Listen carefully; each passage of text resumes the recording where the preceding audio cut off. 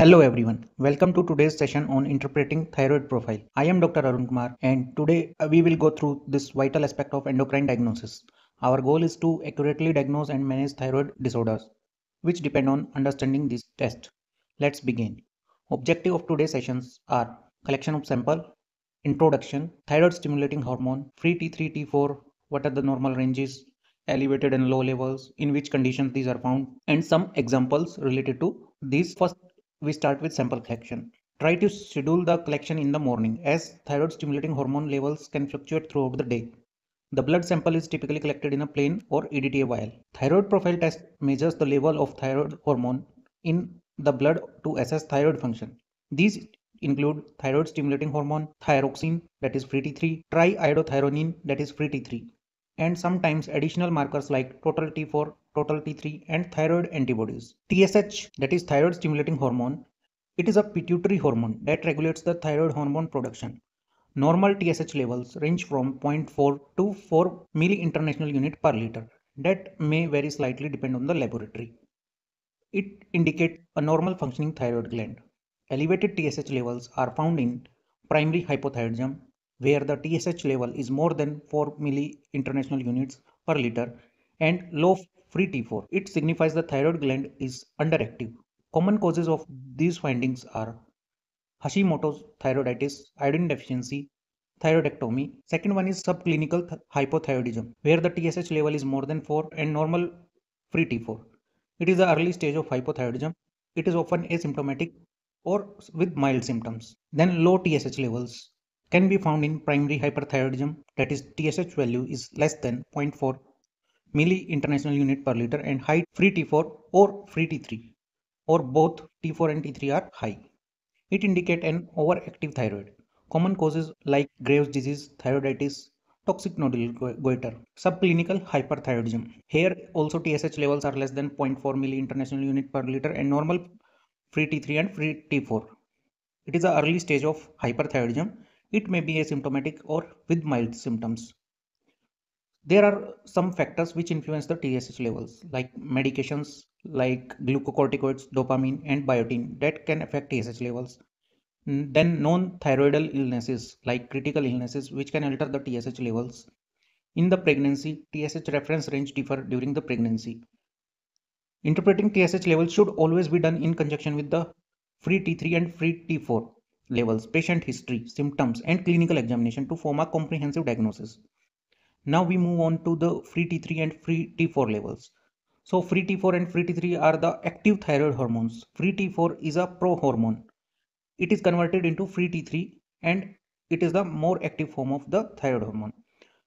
Free T4 normal range is from 0.8 to 1.8 nanogram per deciliter. That may vary from laboratory. Significance: it indicates the normal thyroid function when correlated with the TSH levels. Elevated free T4 levels are found in primary hyperthyroidism. High free T4 and low TSH indicates an overactive thyroid. Common causes are Graves' disease, thyroiditis, and toxic multinodular goiter. Thyroid hormone resistance: in this there is high free T4 and normal or high TSH. It indicates a rare condition where tissue are resistant to thyroid hormone effects. Then low free T4 levels along with high TSH are found in primary hypothyroidism, which indicate an underactive thyroid. Common causes of these findings are Hashimoto thyroiditis and iodine deficiency. The next cause of low free T4 levels is central hypothyroidism, where the T4 levels are low and normal TSH or low TSH range. It indicates a pituitary or hypothalamic disorder. It affects the thyroid hormone production. Now free T3 interpretation, which normal range are 2.3 to 4.2 picogram per milliliter. It also vary from the laboratory to laboratory. Significance of this T3 is it indicates normal thyroid function when correlated with TSH and free T4 levels. Then high free T3 levels are found in primary hyperthyroidism and T3 toxicosis.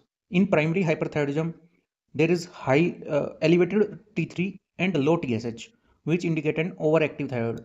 Common causes like Graves' disease, thyroiditis, multinodular goiter. In T3 toxicosis, there is high level of free T3 but normal free T4. It is a form of hyperthyroidism where T3 is elevated but T4 remains the normal.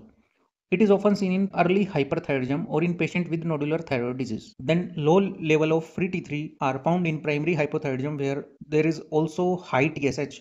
It indicates an underactive thyroid, usually accompanied by low free T4. Common causes like Hashimoto thyroiditis and iodine deficiency. Next is euthyroid sick syndrome. Low free T3 and normal free T4 and normal TSH. Seen in critically ill patients where thyroid function is altered by underlying illness. It is not indicative of primary thyroid disease but rather a response to systemic illness. The factor which influence the T4 and T3 levels are medications like amiodarone, which blocks the conversion of T4 into T3, then steroids and biotin, which can affect thyroid hormone levels. Then age and pregnancy. Thyroid hormone levels may vary with age and during pregnancy. Non-thyroidal illnesses like acute or chronic illness that can alter thyroid hormone levels. Now we move on to examples. First example is a patient present with fatigue and weight gain. His TSH is 5.5 milli international unit per liter and free T4 is 1 nanogram per deciliter. So here TSH level is high. This suggests subclinical hypothyroidism. Monitoring or considering low dose of thyroid hormone replacement might be started. Move on to second example.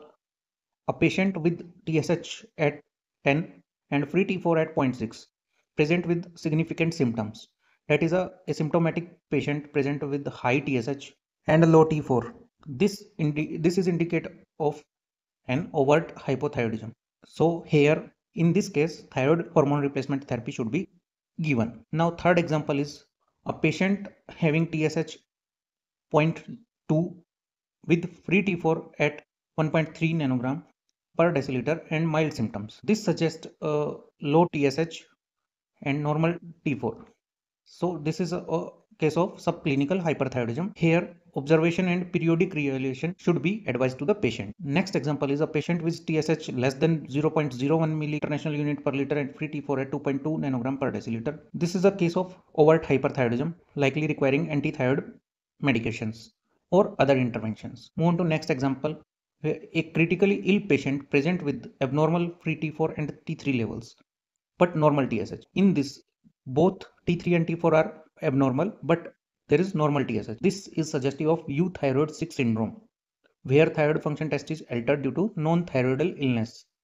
In some cases additional markers like thyroid peroxidase antibodies TPO-AB and thyroglobulin antibodies TGAB, these can help to diagnose autoimmune thyroid diseases. Elevated thyroid peroxidase antibodies is often seen in Hashimoto thyroiditis. In conclusion, understanding the thyroid profile result is important for accurate diagnosis and effective management of the thyroid disorders. I hope this video has provided you with valuable insights. Thank you for watching and stay tuned with Medical Guruji for more informative session. Until next time, stay informed and keep improving patient care. Thank you.